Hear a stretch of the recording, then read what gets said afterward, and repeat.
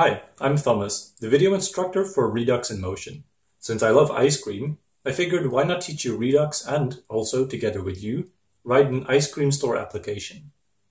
Redux is a JavaScript state management library that's usually paired with React, but you're free to choose whatever framework you like.